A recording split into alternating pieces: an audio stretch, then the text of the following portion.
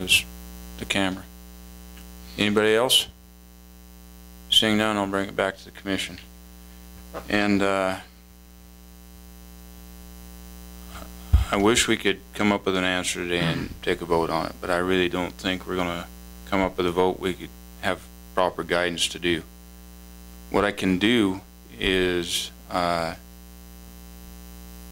kind of a lamed up chairman, no doubt about that, but I could make a commitment that I could get with Director Walsley and we could set up a meeting, and Commissioner Drew set up a meeting with the new Chief of Staff at the Governor's office, discuss what we've heard on the public record, discuss what the cattlemen heard in their meeting the other day, and come up with some type of game plan that we can bring back to commission to take some type of formal action to go forward. Or maybe it doesn't even take formal action. Maybe after meeting with the Governor's office might say, we'll work with the Department of Ag, Department of Wildlife, and we're going to do something. I don't know if it takes formal action. It might just take a meeting with the Governor's office. I'm not sure, but I think our next step in this process is to sit down with the Governor's office and explain all the public testimony we had, the general feeling we have from the commission.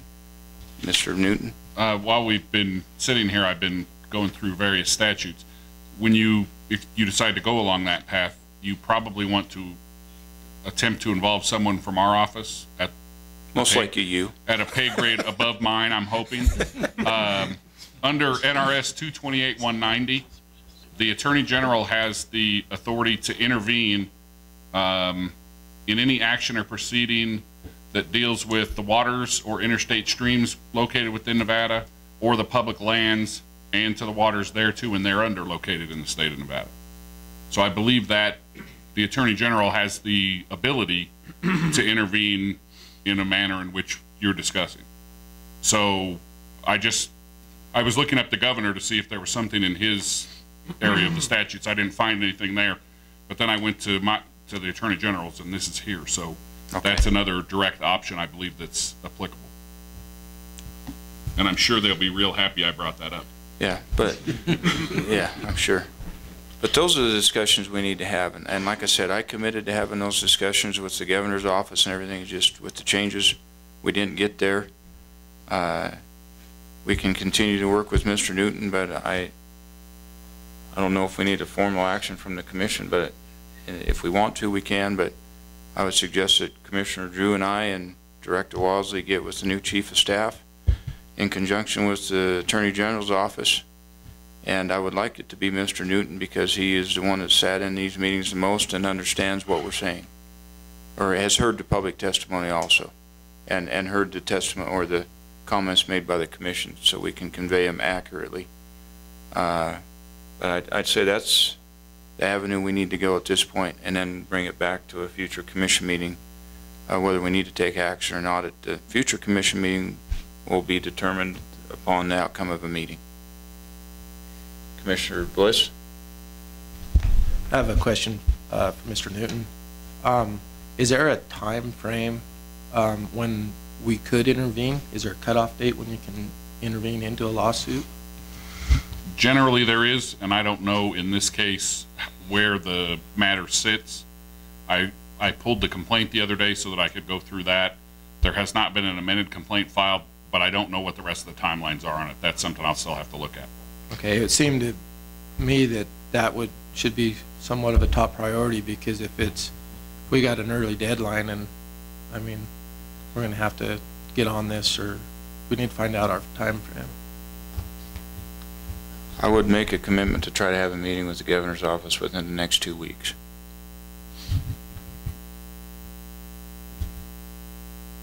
Commissioner Morai. Thank you, Mr. Chairman. I think if we're not going to make a decision on this today, at least I'd like to voice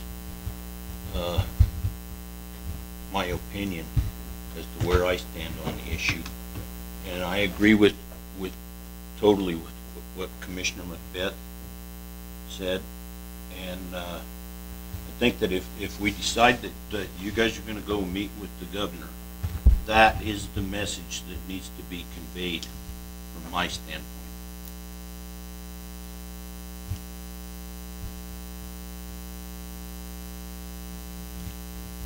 Commissioner Wallace? I too agree with that. And I'm not going to keep beating it, but that's where I'm at as well. Something needs to be done. We can't just leave it sit.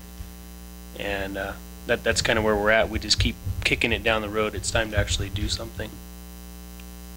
So the message we would be taking back is we're ready to go. Tell us how we can. Commissioner Macbeth. I have I think on the one hand, having a very direct letter to the governor wouldn't be a bad idea, but I'm also a realist and realize that, the commission shouldn't, put the governor on the spot. These are complex things. I realize that they, complex issues, and it's not just about wildlife. There's, obviously, sage grouse and there's all kinds of other things the governor has to think about that are well above what we're concentrating on. But I really do feel that we have an opportunity, and there's multiple reasons that have been brought out, and these statements that were made by Ted Cook are very, very interesting, and I would think that the governor would want to maybe get some direct feedback from the U.S. Fish and Wildlife Service with regard to that issue, and because that could make with the issues we're having with sage grouse, that seems to me to be the what should tip everything over to get on this issue. And so I hope, because I'm 2 weeks, I'm no longer a wildlife commissioner. This has been an issue I've, Dr. Dixon has, mentioned, has been something that we've discussed for a very, very long time. And I just feel that, the department will, if it doesn't make a maximum effort to do something here and convince the governor that we need to do this for the state, that we're missing an opportunity, and it's not going to be good for the state. And I'm interested about this legislation that's being pushed forward, but it's just a proposed legislation. There's no guarantee where it's going to go. You can still move forward on multiple fronts, and in fact, intervening in a lawsuit gives it just more leverage that maybe something will even happen on that end. And so I just hope that, I know the chairman is only on for another couple of weeks himself, and but I would hope that whoever is going to be taking his spot will continue to push this issue forward, because I think it is probably next to sage grouse, the #1 issue that we should be looking at as a wildlife agency. And so I hope we do something. Any other commission comments? Director Walsley, do you have any comments or concerns of what we're talking about here? And if we were to set up a meeting, my calendar is a little more open than yours. Maybe you might want to set it up so you make sure it fits in with your calendar. Yeah, I agree. I think that's the appropriate next step. I mean, I don't want anybody to think that the department doesn't recognize the issue or doesn't concur that there's a problem. I think the question is, what can we do? How do we do it? And when do we do it? I think that any comment or any position that the department takes, we want to make sure that it strengthens the state's claim or cause. It strengthens NACO's. And it doesn't undermine that process. And I think that's where the answers and the support coming from communication and dialogue with the governor's office can help us. Any other commission comments?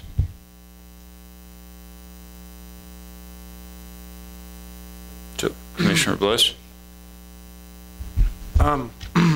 Reading through some of Policy 67 on this issue, I excuse me. I know that in some of the flights that the Area 14 area biologist has taken in the Cortez Range, and observed and counted the number of horses that are in that range, and has reported that. And that's just one instance. There, I mean, there's that all over the, all over the state, actually. Has there been any written letters or been any contact with the BLM over some of the horse issues that are going on according to the policy and how the policy reads? I can tell you that around the state, that our biologists, our regional offices interact weekly, if not more frequently, on wild horse issues. I mean, it's well beyond the local levels. I mean, I think that the BLM would appreciate some help.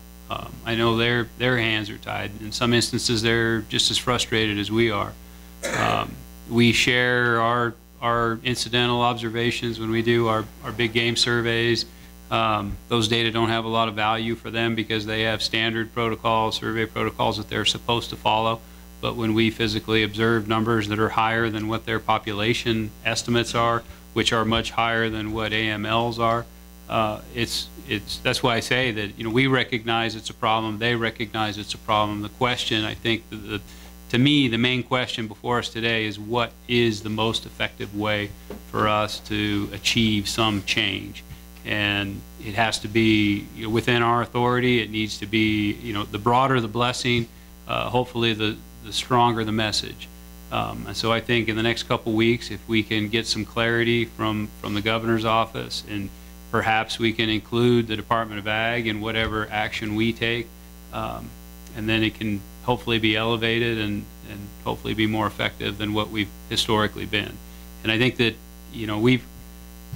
it's crystal clear what our position is on it, the habitat degradation. We're in a drought, 3 years of a catastrophic drought. There's no denial, there's no question that there are some habitat impacts. Again, the question is, how can we be most effective? And you brought up with the Department of Ag. This is my opinion. I'd like to have other commissioners chime in if they have an opinion different than mine. But I think this original meeting we have with the new chief of staff or with whoever from the governor's office they feel appropriate, that we do it as NDOW on the Wildlife Commission and explain our issues and get our issues out on the table as our issues, and then see if we want to couple our issues with working towards that goal with the Department of Ag. I think we have two different interests working towards the same goal, but I think they're separate enough that we need to have our discussion separate from Ag, and maybe Ag have a similar discussion with the same people we do, and then see how we marry up and go forward. I do think we'll be stronger marrying up and going forward, but I do really think we have two separate issues on the table and we need to discuss them originally separately. Anybody else have any comments? Commissioner Drew? I guess in the meantime, we haven't had any, that I know of, any contact or correspondence directly with NACO, so do we need to contact them and let them know where things kind of are and are developing, and if so, do we need to do that in written format or simply make the contact?